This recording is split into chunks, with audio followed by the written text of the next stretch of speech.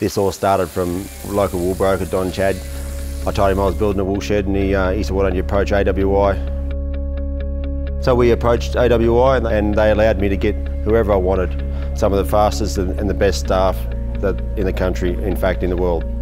We went to multiple sheds and picked out the best parts out of them. And because we had a multiple of people from the shearers right through to the wool classes, the penner upper, so we could get whatever we needed, the angles for the drag, the shape of the chutes, the way the sheep run into the shed, the way they fill into the catching pens.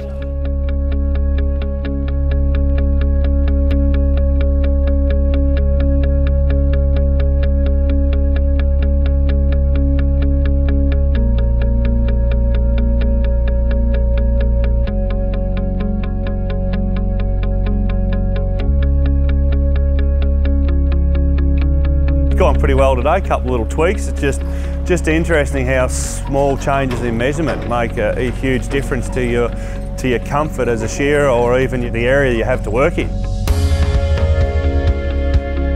We've shifted a couple of things only 50 millimetres and the difference it makes is huge. I think it's good to do this and get it done correctly before we get something set in concrete. You know, we're going to have a pretty steep incline in the catching pens for the larger sheep that we're shearing these times. The distance between the stands and the actual chute, the way it comes out into the board, which for easy release with a wider chute and the right angle. I mean, that eliminates the bend in dragging. I think twisting while holding a lot of weight is probably one of the biggest dramas we have. So if you're dragging straight, the chute is on the right angle that you don't have to twist to put them down the chute. It eliminates most problems. This module that we're working on today I've found really good, being able to get access right around the shearer to do the wool to the best efficiency that I can anyway. I've found it really good. Be up to the shearers now to see if they like it. We had to move it a couple of times, but I think where we've moved it to now, sort of being closer to the chute, seemed a lot more comfortable to me. Gets you away from the door, gives you a bit more room, but if someone would preferred having it a bit further forward, you could always just adjust it further forward. It sort of caters for everyone. We're getting very close. The way we're talking today at the moment, this could be where we start. From now on, we should go into a pretty good system, getting ready to build.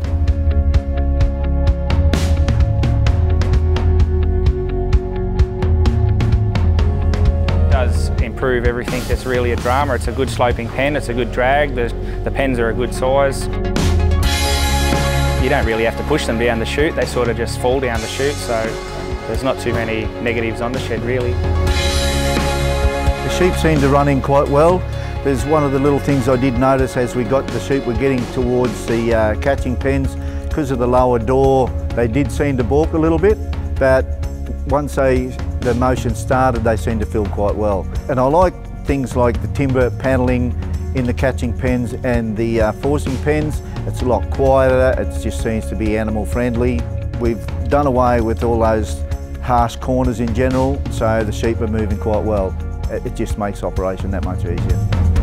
So often you get to a wool shed and you wonder why they put that there, and they're just not asking us how to design a wool shed. And it's going to be a winner for the farmer and the shearer. Going to be less injuries and shearers are going to last longer. Yeah, well, shearing's a hard enough job, and if you can make the shearing shed more user-friendly, then it's not going to hurt as much. You've got the ability to move those stands back or forward. You might want to move them 50 or 100 mil either way, just depending on the shearer, because not every shearer, even though they're shearing the same, they don't shear in the same position. Some like to shear forward, some like to shear back. So you've got the ability to adjust that there, so that's perfect.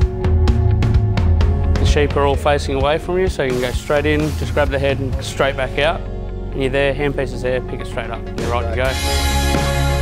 I'd just love to see this design more throughout New South Wales and all over Australia.